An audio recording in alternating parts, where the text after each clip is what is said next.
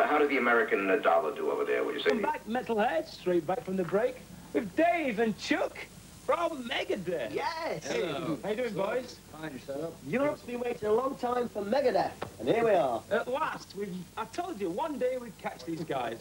It's had to be one of the biggest events in the world, the Donington Monsters Rock. You guys are going on very shortly. How do you feel? A little bit tense? It's cold. Feel a bit cold. It's freezing here today. Yeah, you guys get it too hot over there, you know what I mean? You get all the sunshine, we get all the rain. Yeah, well, I'd like to trade you for some right now. You looking forward to going on stage, Chuck? Oh, yeah, man. This is like a lifetime ambition. You've been looking forward to Donington? Oh, yeah, I remember the Rainbow. Remember the Rainbow album? Oh, yeah. I used to listen to that, man, and be like, yeah. Now I'm playing it, it's like... Well, Rainbow was the first band headline this event. Yeah, Dave, is this the biggest event Megadeth have ever played? Well, I played a lot bigger in my dreams, but... Yeah, haven't we all? Yeah. No, what's bigger than this? Well, we won't get into that. No, okay. This is seriously the biggest thing we've done. Yeah. Hopefully it won't be the last. Having said that, though, your album so far, so good. There's been some really good sales. I don't know what the official figure is, but I mean, every time we talk to some rock fans, they buy your album. You've created quite a big following. To say you don't really play over here that often in Europe, you've got a big following. Yeah, we try not to exploit ourselves. A lot of bands, they burn themselves out by doing that. And I think it's better to leave them wanting more than, you know, give them too much.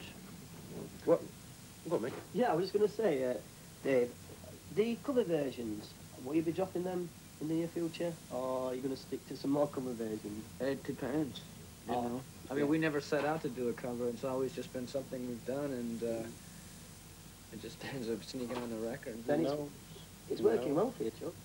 How do you prepare for a gig like this then, Chuck? Because it's obviously Just like different. you laid back, man. Have a couple of vodka 7s. Look out in the crowd for some girls. Yeah. No, you've been looking for some girls, will you? Yeah, I saw two nice blondes on the way in. Oh, yeah. What about Japan? How did that go for you? That's strange. Strange. The Japanese, have they started moshing yet? Well, sort of, yeah. Well, they're supposed to like sit down and like fold their hands and it can only scream after a song, but a lot lately for us they've been moving around. I know a lot of people that have come over here and done concerts here. I mean, I've been to Japan and it's still been kind of basically the same, but I don't know. It's always a blast going over there because it's such a cultural shock. Well, yeah. Hi, Shania. And I've had to move back because I can't get Chuck on camera. I mean, this is all the time. Here he is, Chuck's here.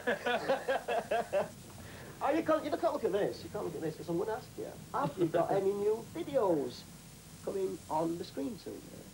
Well, we did record a video for In My Darkest Hour, but some people chickened out on playing it because they said it was about suicide, so we won't get into that. But the newest video we have right now is Anarchy in the UK, and we filmed that with English audiences to give it more of a feeling for it. We had Steve Jones from the Sex Pistols playing it too, so it's about as crossed over American English as you can get. We've taken a little tidbit. I mean, there's not much more we can get English in that besides English vinyl. Well, we play it, Dave, on our road shows, and it was done really well, Des. Yeah. So a really tremendous response to that particular cover version. Do you find playing in Europe, do you have to change your show slightly?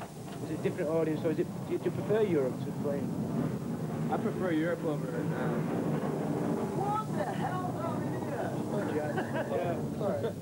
Particularly Ross. You always said to get in on the ice. We've got to wind up. Just one quick question. Megadeth, the name Megadeth. There's European audience been asking the Behler brothers, what's the meaning behind the name? extremely bad breath. No, what it is? Mega breath. It's mega breath, yeah. It's supposed to mean 1,000,000 deaths.